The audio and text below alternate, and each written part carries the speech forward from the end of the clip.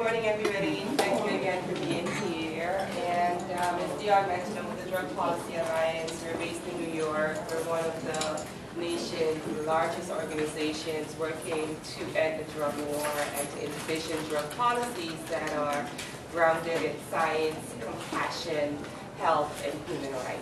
And a few years ago, we had the opportunity to collaborate with filmmaker Eugene Jarecki, who produced this amazing film, The House I Live In, which basically chronicles the drug war and calls for an end to mass incarceration and for a rethinking of our nation's drug laws. And just recently, one of the things that he's done is to develop this very short call to action, call to the movement to come together and end the drug war. So it's about 2.5 minutes, and I would love to show it. So it gives us a framing of the history of the drug war, why we are here, and why the drug war is having a disparate impact on Black communities, and more so what Deon and I are going to delve into is why it's having a disparate impact on Black women and Black families. So I'm going to turn the lights off.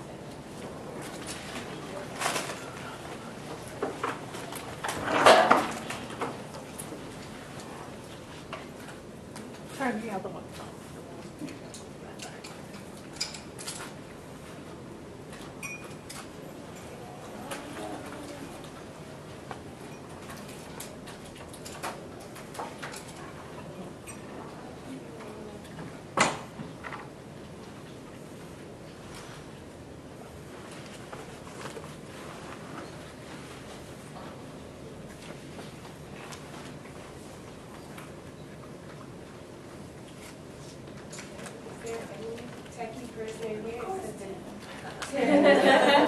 Your wife's name and then Eric's, huh?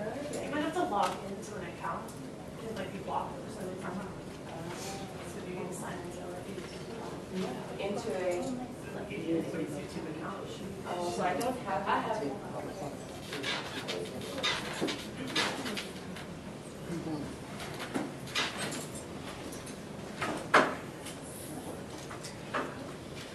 If that fails, we'll show the ACLU's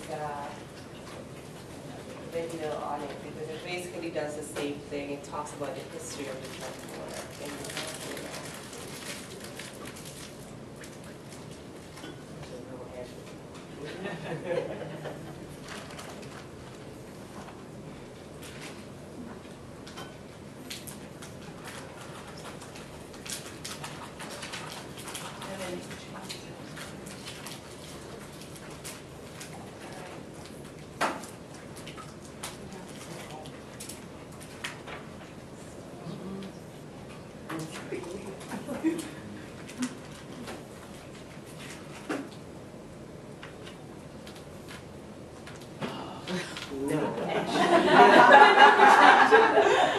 You want me to do mine?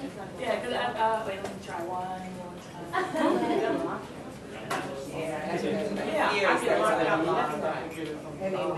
Oh, I did have to change my password 4 months ago. 4 months ago. I've done it. This is what community building is about. That's right.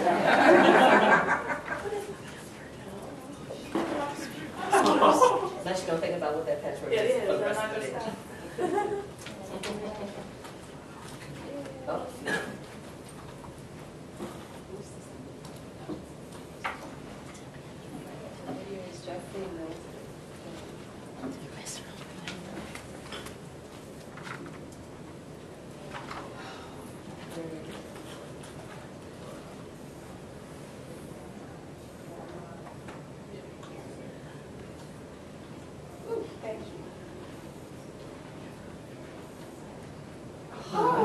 So that's an internal now. Right. Or something with the way the video is loaded. Yeah, that's an So internal watch it. now. Just try it. Just open it on Google Chrome instead of. Oh, we got video. You want to show them? Yeah, so let's go back to the ACLU. We'll show the ACLU. The Google Chrome is available.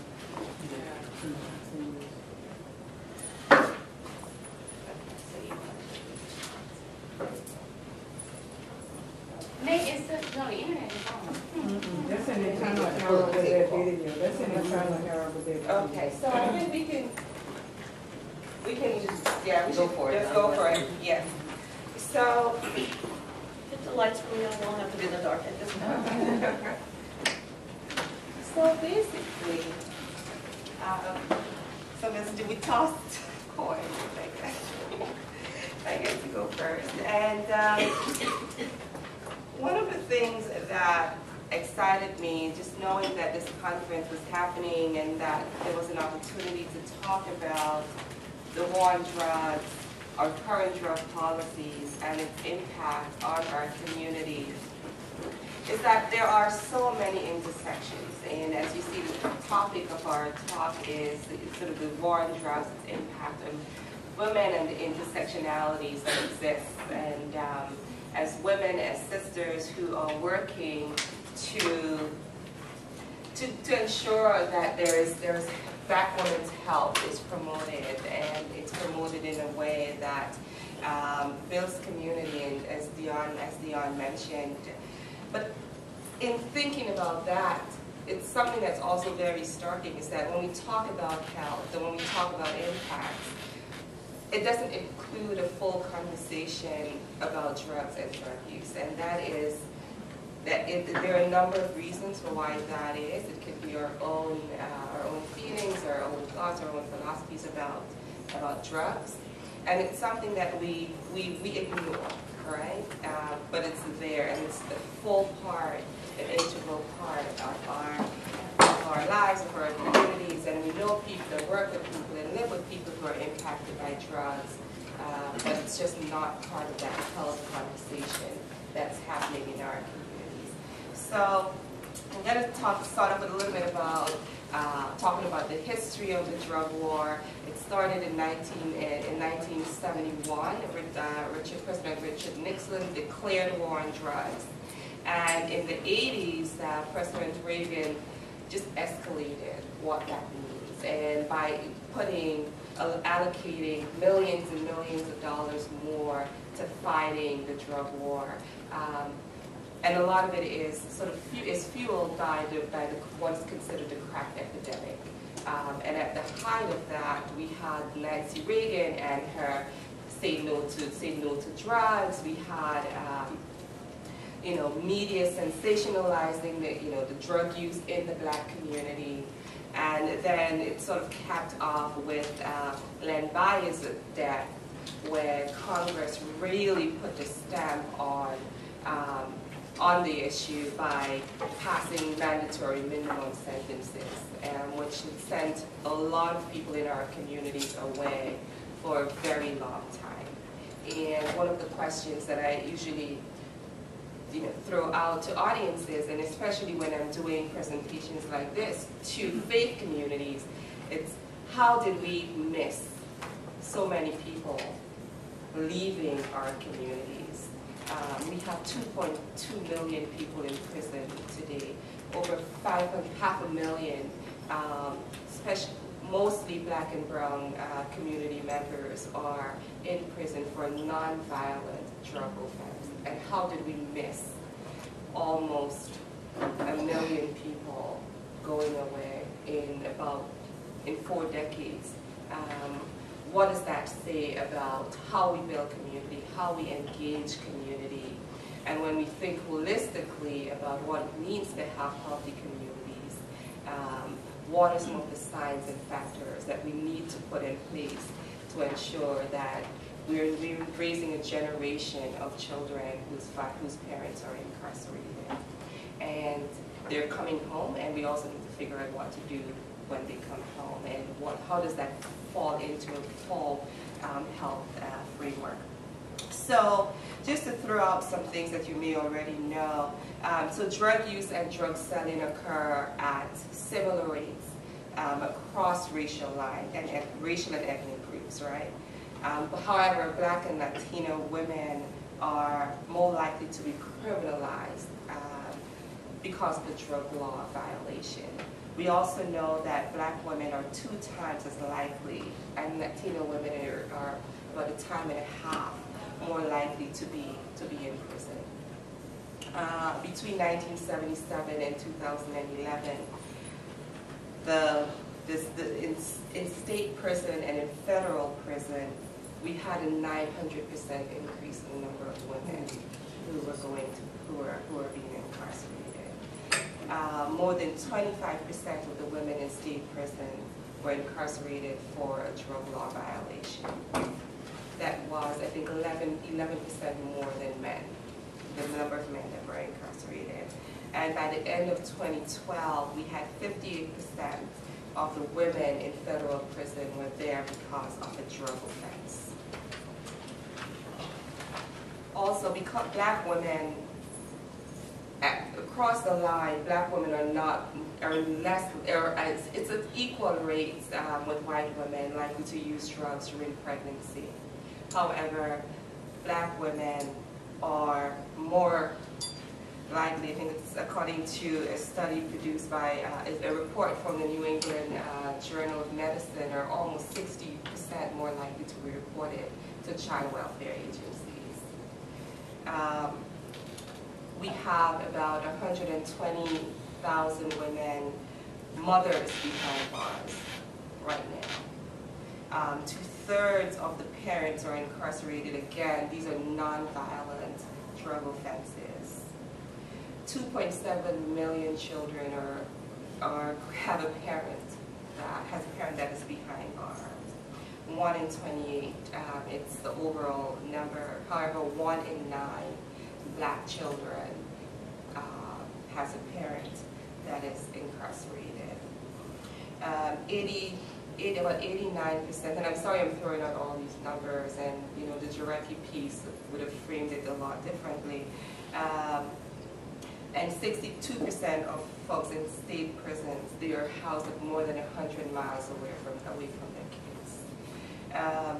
Pregnant women are less likely to get prenatal care while they're in prison, and I know many of you in the room have been working on the anti-shackling bans and getting, I don't know if you are aware, but in many prisons across the country, and Deon can talk a lot more about this than I can, women are shackled during childbirth, which I think is one of the most barbaric things that could be done at a time when you're giving life and producing life, to be shackled to the hospital bed when you're in labor. So there are a number of organizations working to end shackling during childbirth, and that's just one of the areas where there is a direct link to health and to health outcomes. A child being born in prison, a child who is born while the parent is being shackled, women who are not having access to health care while they're incarcerated. The other area that I focus on and have been paying a lot of attention to is the felony food stamp ban.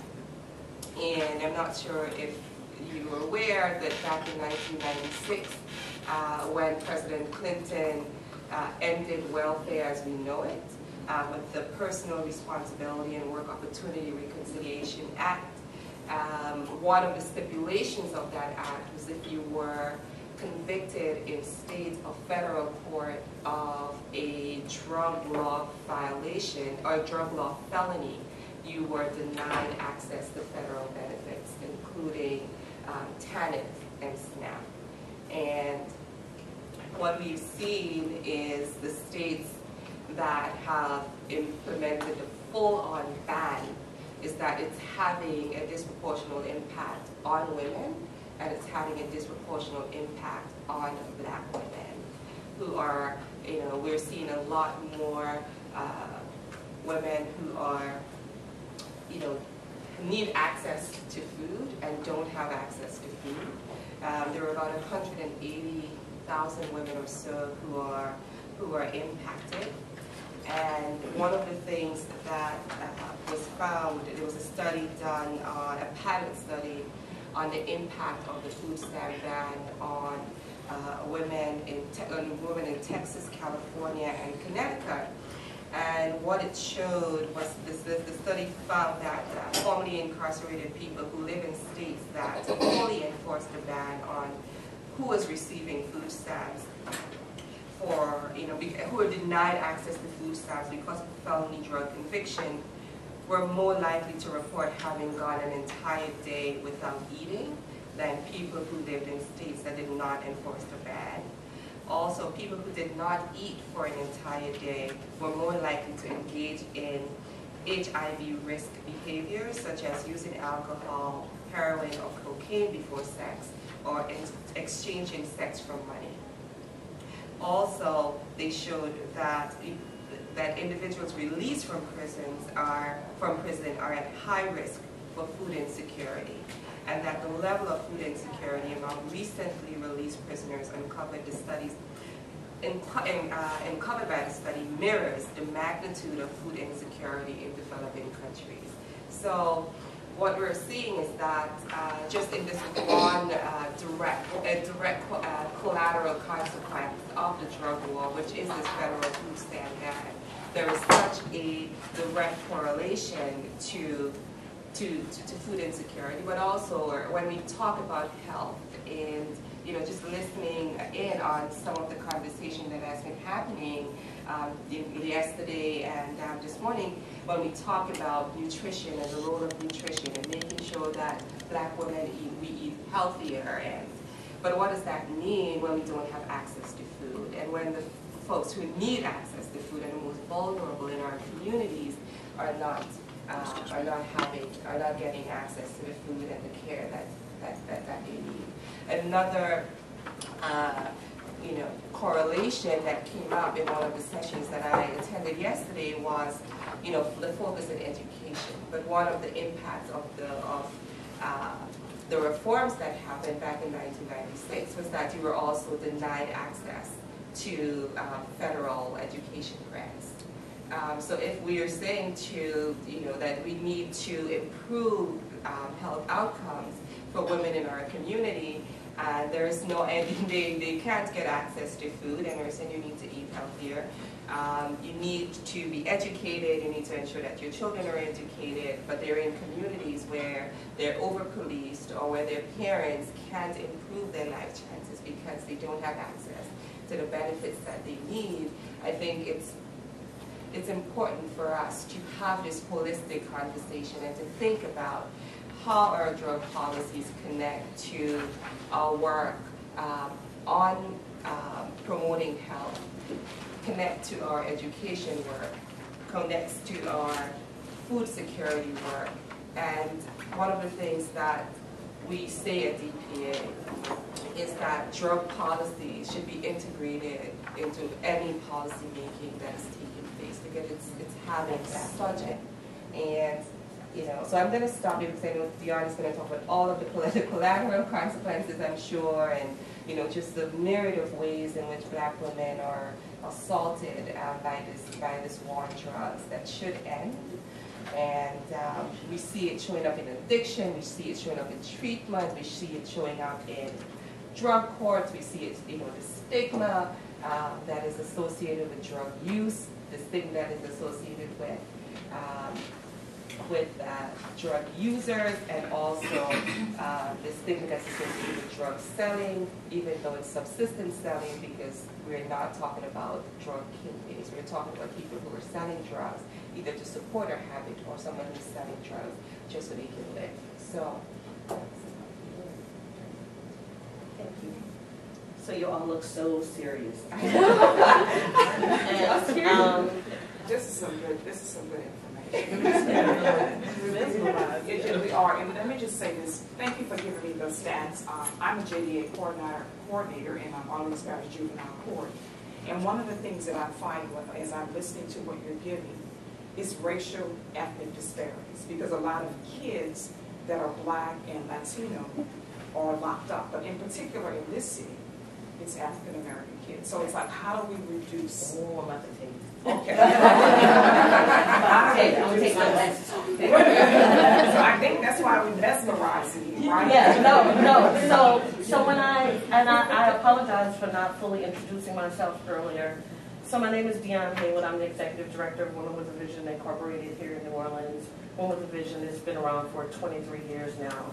And when we first started doing this work, it was all about HIV prevention and harm reduction. What we call at Women with a Vision, our foremothers, 8 of them got together and they feared with the onset of HIV and what it was, they decided that they needed to do something within the African American community and that they would do a focus on Black women because Black women, we all know, head of household, normally, not normally, but historically, we are the caregivers not only to our families, but to everyone and other people's families as well. And for the first 15 years, that was what our work was about. And Ava's Grace in the room, and she's been on us since we started. And I want to tell y'all, when I started working, just volunteer with Women with a Vision, I was 19, I'm 46. But Lord mercy. But I say that to say that after Hurricane Katrina, and Avis, you do know the foremothers, they were like, I was like, I really think we need to restructure the way the city is gonna look, the way things are happening nationally. I think that we need to restructure, not just to strengthen our organization, but to really tackle the issues that Women with a Vision are not afraid to tackle. And that we're dedicated and committed to, because all of us are from the communities that we serve. You know, my mom grew up in Holly Grove. Danita Muse grew up in about across the street from the Callio Project. Everybody from Women with a Vision, Ashley's working for us now. She grew up uptown, even though she's leaving Women with a Vision. I have to shoot that out, but I'm proud of you. But that's what Women with a Vision is about. So I'm really excited to have this conversation. DPA, we are a partner of DPA, and I have traveled everywhere and anywhere to talk about this. I rarely ever get to talk about this at home, so I'm really excited about that. One of the things I wanted to ask though, how many people in here are from New Orleans or currently living in New Orleans? So how many of y'all know what the landscape looks like in New Orleans when we talk about poor people, when we talk about Black people, when we talk about our community, and what that looks like? Everybody like, girl, you know. And I want you to feel like you want to listen, but I also want this to be interactive. I want us to have one of the primary tenets at Women with a Vision is engaging community on these topics. So I in no way want to sit here and talk to you. I want us to talk and engage together. So all the stuff Yolande talked about in the city of New Orleans and across the country, I've been saying it for a while, and I feel like after sitting with Dorothy Roberts last night, I was so excited because she just sealed the deal. You know, that moment when somebody confirms that you are not crazy. Right. And the people that you hang with all the time, y'all not crazy together. Right. But there is a war. There is a war, and it's a big one, and it is waged against Black and brown women, against poor women, but Black women in particular because of racism in this country. And I've been committed this year, one of my resolutions was, I'm calling it out, I'm not afraid to say white supremacy across the board. And if we don't understand what that framework looks like for us and how it's breaking down and how it still exists, I know people say we're living in a post-racial. Lies, garbage. You know what, I just make a comment on that. This is not to get anything going, but I just think that this would help our culture. Because, let's just face it, white people framed this country. They wrote the Constitution. When you look at the signers of the Constitution, there was nobody of color. Right. So, a lot of things are engaged around that. But I just think that if white America would be more open and say, you know what, we are the white privilege, and we are the cause or the reasons that some of these things are happening, it may make the conversation a little bit more comfortable. It would be. Because sometimes when you say this, or I'm in situations and I say she's an angry Black woman, well, what do you expect them to do to us? Well, let me tell you. See, you're trying to go. All right. So what I do know is, because I'm that Black woman. Okay. But what I started telling people, no, I'm angry, but I have reasons, and I can give you the list if you like them. And I'm not angry, I'm passionate about the love and respect. And Angela Davis, the last time I was in her company, she said, I just don't know why. It's just so easy to make us believe that black and brown people are so bad.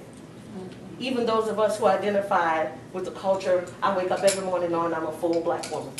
I can't hide it, I can't put my nappy locks nowhere but right in front of me every day. And every day I will find somebody that will make me feel like I should hate you because you look like me. And every day the newspaper, even amongst ourselves, we'll find reasons to dislike each other. And the reason we do that is because it's internalized racism. It has been taught to us. It is a system that has been handed down from beginning to end. It is why when we see people who are struggling with addiction, that the first thing we do is we shame them. See, because they're bad and they're wrong. And we just got to get rid of them. That's the same way they did with us during slavery. And this is why I love Women with a Vision, because I'm free to say what I want, because I'm in charge. And our formula is like there's no amount of funding that we get that keeps me from saying it.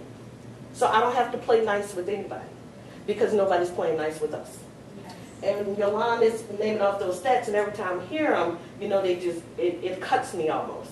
And it cuts me not just because I hear them, but I see them at Women with a Vision. I see them because a lot of our work is around fighting and trying to change policy. And we can, every now and then you can do it on a state level, but sometimes it's about exactly what you're talking about. It's about holding a conversation with those people who have the pen right in their hand. Because I don't trust the people at the state level or federal level to always agree, but there are changes being made across the country. I would encourage all of you to look at drug policy, DPA's website, as well as Women with a Vision's website. We have a list of other people that we think you should know. But in saying that, I get so angry, like if I go on Facebook, and even amongst my friends, social workers, test them. They need to be tested. Test their asses for drugs. And I'm like, why? Why do y'all feel like it's okay to give the federal government that kind of access to our bodies? And drug use should be seen as a public health issue. Because I don't know if y'all noticed, but ain't nothing changed.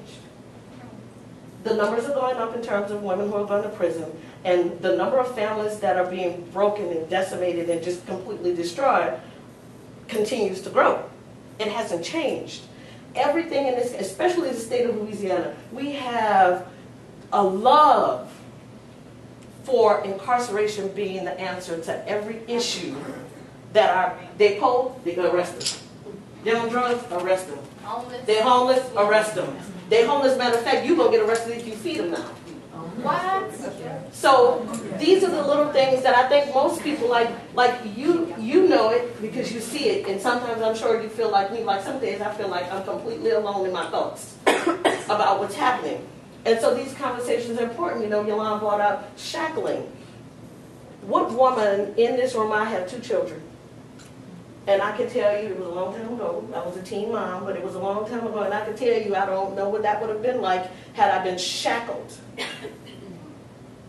That's violent in itself. The whole idea of arresting somebody is violent, especially when the crime itself really doesn't match the punishment that people get. And again, this country is good for doing that. But it's for all the reasons that you said. It is that we operate out of a white supremacist framework. It is that it is lock them up and throw away the key, and in order to fix it. And then our communities are also fooled by we need more cops to make us safe. Now, I don't know about y'all, but I grew up in the city. And if you're from somewhere else, if you grew up in any urban area, I'm sure you had the same thing. No. I don't feel any safer. I don't feel any safer. If Surpass tell me he got 3,000 more cops, I'm going to be even more concerned. Yes. As Angela Davis said, it is not that black and brown people do more drugs. We're just over-policed and we're under surveillance. See, because our communities are poor, and that's where the crime happens. We need more police to control you people. That whole concept should concern everybody in this room. If you think about it, but we really on a daily basis, people are not thought to think about it. People literally say, these police don't be around here to do nothing. And the police is in our neighborhood, not all the time do they do nothing. And sometimes they're a part of the problem. That might be another conversation for another day. But when Yolande talked about the shackling, these are all things that happen to women who use drugs. The removal of children, the sterilization of women who are, some of the women who are in here tonight, some of my sisters that we were together with Dr. Roberts, but it's all linked. The sheer thought that incarcerating you because you're struggling with an addiction, and some judges, we've had judges that said, well, I'm just trying to keep them safe, that's how they're going to get clean. But we have a public health system that's supposed to do that. Why are we not using that? When With a Vision received a phone call about 2 months ago, and they wanted, I didn't even answer it, because I just got to the point I won't answer stupidity.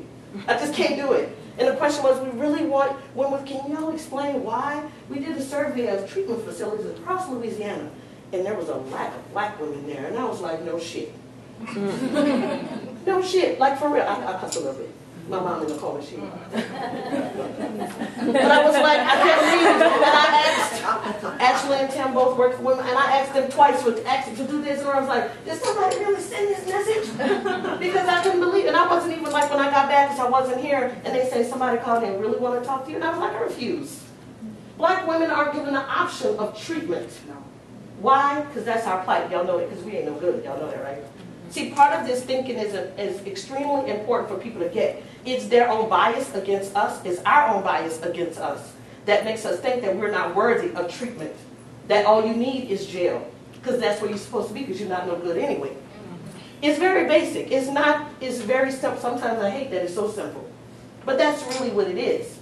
And I was like, did they really ask that? See, when black women go before a judge, if you've been before that judge before, for some, you go to jail.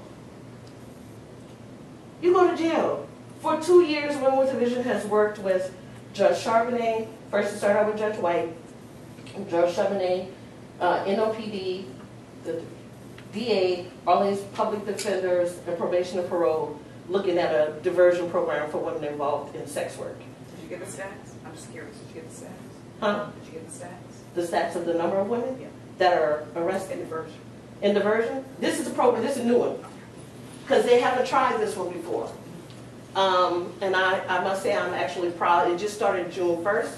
And I can tell you we have like 12 new clients already. But what I continue to tell people is the majority of the women that come through your courtroom, and what kills me is when, see, the key is community. I'm going to tell y'all how much power community has. A community person can pick up the phone. You can, Ms. Williams, you can pick up the phone right now. And you can call your state rep and say, I went home and I'm tired of seeing these women on my street. He going to get a wild hair up his ass. And he going to say, Lord, my constituent called me. Let me get something. Then they go to Baton Rouge and come up with a law, like y'all good friend Austin Madden just did. And know that I will tell this to him to his face. So he came up with a new law. And the new law was that when you see women, and it's specific in the law, women gathering or loitering, that the police have a right to approach them. I don't know what y'all, but they never stopped NOPD from approaching anybody. We already have laws against prostitution. We already have drug laws that exist. Why are we creating more laws on top of laws for police to approach people? Right? Majority of these women that are on the street is 2 reasons. It's only 2 reasons. Nobody is getting rich. Poor black women are not getting rich. They don't do. We don't have the privilege to engage in that level of sex work. See, we don't have the privilege. See, a blowjob for us is $10. $5 if that's all you're going to get, and that's if you get it. We don't get the privilege of getting that text message from our escort service who's calling and says, your date will meet you, Mr. So-and-so will meet you at the Carousel Bar in Montego. Yes, right. Or the Collins Hotel at 5 for happy hour. Your salary for the weekend, $3,000. Right. We don't get that. You know why? Because we're trying to eat. But most community don't see that because women have been vilified for being poor. You can't be poor nowadays. So if you have an addiction, it makes it worse. And so these are all the ways in which the war on drugs affects our community. And when you take the number, you think about the number of black men and young black men that are coming out of our communities. They come out, they go back in. They come out, they go back in. They come out, they go back in. How sustainable is that? So why is it a question to why our communities are broken? So these are all ways in which the drug war affects our communities. And it doesn't help when we have politicians who see it, wait, before I say that part, we have to think about the prison industrial complex. See, that makes money. Majority of prisons in this country right now are privately owned, which means you need people to be paid. Where you don't get the people, you always get the low-hanging fruit. So that means the people who are using drugs, the people who are involved in sex work, those are the people who fill jails. Okay? And then let's talk about drug testing companies. They just had a whole conference. They had a conference. There's a conference of drug testing companies. And then you'll find out that that person started that business after they were working in the court system. And they figured it was going to be lucrative. Yeah. Yeah. Yeah, it's a business. And majority of the women who are tested through Tenants or any type of probation program, that is not funded by the courts. Nope. You know who has to fund that? Them. If you can't be tested, then where do you go? Come on, y'all. Jail. And then who made the money? Them. And so this is the way that our communities are destroyed by the war on drugs. It also disproportionately the way it targets like how you come home, how you get a job. If you've been arrested, say 5 times for marijuana, and a lot of people don't agree, and there's a lot happening in the state of Louisiana looking at marijuana sentencing, but I'm just going to tell y'all, look up Colorado. And look up areas in California. Who else? Washington State. Now they look a little different than New Orleans. But at the end of the day, you have people making millions of dollars now in Colorado because they own marijuana dispensaries.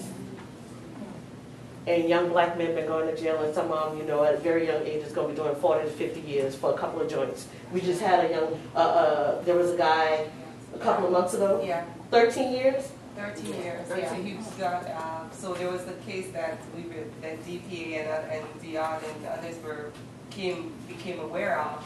He had a 3rd conviction. So I think he had 2 prior convictions for 2 joints. Yeah. And he got stopped again in New Orleans he had 3 joints on him. The judge said, you know what, I can give you a 5-year sentence. And Leon Canizero, that's the one. Your DA. Appealed the judge's ruling for 5 years for 3 joints and said, no, he has to get 13 years. So he's now doing a 13-year sentence for 3 joints. And, which most people in New Orleans have in their pockets. Just telling the truth. Right. No, it's true. Well, what I'm amazed at, what I tell people all the time is I'm forever, since Women's Division has been doing such a more connecting the local policy and laws here to national issues. When I'm in certain settings, and Yolande's gonna laugh at me when I say this, I'm amazed at where I go and who I meet, and some of the people I get to meet and be with. I'm forwarded and honored because I've read their books. I've grown up watching them, and they help shape the way I think and how I move through the world. And then I'll meet people, and I was like, is he smoking? That one's smoking too. Well, it's okay. And I'm like, wow, there's a whole lot of people wouldn't know smoke. Yeah. Oh no, I believe everybody smokes. See how y'all jumping? You know, and that's to say, and the lawyers and the judges who are surprised. And we've seen that. Yeah. You know, like this is the happy drug for all those professionals. It really is. It's, you know, girl, gotta chill out. It's instead of taking Zoloft, you light a joint. I mean, like in New Orleans in particular. I don't know about other cities and in Atlanta too, because I've been there. You would be go to Jazz Fest and look at the people with the dog and heads on. No, just smoking. What I'm saying, people got the so-and-so down there and see he's got his hat on with his glasses. But I work with you. Oh, look at that. Oh, all right, work with me. Right, exactly. And so it just becomes in our community, like before we get into discussion and we can discuss together, I would just ask you to think about what makes it okay for them and what makes it wrong for the young black kid. White supremacy, which you started. Oh, I just want to make sure you I would like to also point out the type of drugs, because I live in LA, so everyone got a dispensary card. Yeah. Don't worry about that. Right. When you get arrested, you just get your card out. You know, everyone got a card. See? It's just like mandatory ID and dispensary card. And the type of drug you're testing for. Because I work in a place, they will test you for marijuana, but no one's testing you for Oxycontin and things like that. And those I'm so glad prescription you brought drugs. that up. And then you're looking to see what level that is in your system, because it's easy to find an addiction if you're using those drugs, but those are not part of the grading of tests. And I thank you for bringing that up. Yeah. Because guess what? That is the only one, and I can tell y'all that is not it. I live in Lakeview currently, and Lakeview has the largest number of heroin and opiate users. Yep. In Lake. I'm just saying. I can share a quick story of a physician. You know, we talked yesterday at the reception. I mentioned how the drug testing in the hospital when women come in to have their babies is so disparate, right? Can you share that? Just Yeah. quickly, because I think people should hear that. I wanted you to hear that. So, sure. So, for one, and I'll give this example as like a platform for it. There was a white woman who came in with her mother, and both of them, I'm like, y'all high. Like they were high. I know they were high. I've seen high. So, and she was complaining to this, that, and the other. There was nothing wrong, and I'm like, something not quite right with you. But okay, so I call her physician, who's a white physician, who's, you know, tall, dark, and handsome, Caucasian physician, and everybody loves him or whatever. I said, Doc, I said, you wanna, something not right with them. I said, oh, I know, Mama. I said, you wanna do a tox screen on them? Oh, no, they always act like that. I said, maybe because they always high. Right. And all right. But any black girl who comes in there, if she's single, if she has no good prenatal care, less than 3 visits, like there's a criteria even, less than 3 prenatal visits, precipitous delivery, single alone for the birth or whatever. They have all these different criteria. You're going to be tested whether you agree to be tested or not. Now, they did pass some laws that technically the mother is supposed to consent to treatment. But when you sign your admission paperwork, you're basically admitting to being tested. I mean, it is what it is. And even if they don't test the mother, they have 100% legal authority to test the meconium, which is the first poop or the urine of the newborn. So they will put bags. You'll go on the nursery and you'll have a little baggie on the babies, like if it's a little boy and a little girl, they have it on their vagina, their penis, to catch the urine, to send them for tests without the mother's knowledge, without the mother's permission. Then CPS is knocking on social worker on the door because they caught a little marijuana in the baby's urine, and you 19 years old, like your baby not going home with you. Right. Yeah. So how many of y'all knew that happened? It happened to you? Yeah, it did happen. I was discharged. I was actually sharing this story with her. I had twin girls, and my grandmother was a midwife. And so he felt that my grandmother was overstepping when actually things that were happening were wrong. And so he discharged me. At 7 months pregnant with twins, I had no choice at that point but to go to charity because nobody else would pick me up. I was high risk. Right. And then I had the complication at the time of colitis, which they kept telling me, oh, you have hemorrhoids. But in actuality, afterwards, I found it was a colitis situation. But when I was in the hospital, they gave me a sleeping pill. The nurse did not note it on the paperwork, but thank God they had a pharmacy record. When I got ready to take my babies home, the social worker came in and she was like, you can't take your babies home. You have to go through drug counseling. I'm like, drug counseling for what? I've never used drugs. What are you talking about? And I mean, I'm from the country. I live in St. James Parish. I'm a young girl here in New Orleans, and I'm like, what is going on? And so they're telling me, well, we found drugs in your system. I'm like, what drugs? I don't do drugs. And so it took my mom to come and really go toe-to-toe with these people to allow my children to come home with me. Yeah, because they had to go back and get the record from the pharmacy showing that they have given me a sleeping pill, and they actually found it in my children. They found it there. And the other thing that happens is if a Caucasian patient, white girl comes in, and she could be taking Prozac and Zoloft and Oxycontin, and I got back pain, so I'm taking codeine every day, and they have all these prescription drugs. That's all fine, well, and good. And we know a lot of those medications have been documented to create withdrawal and harmful effects in the newborns. But let somebody come in there who has a test for marijuana, and they give it to you in a report, as if they're saying that the mom was killing her baby. Oh, she tested positive for marijuana. And I'd be like, oh, okay, can you tell me what's really going on with the patient? Because I don't really care about that. And you rest assured that they will be calling social services to come and talk to that mom. Right. And so just to tie in the why, especially for marijuana use. It's easier to find is that if you use heroin, if you use cocaine, it goes through your system. Quickly Gone. creates solid. Right. Right. If you use marijuana regularly, it's The in your THC system. stays in your system longer.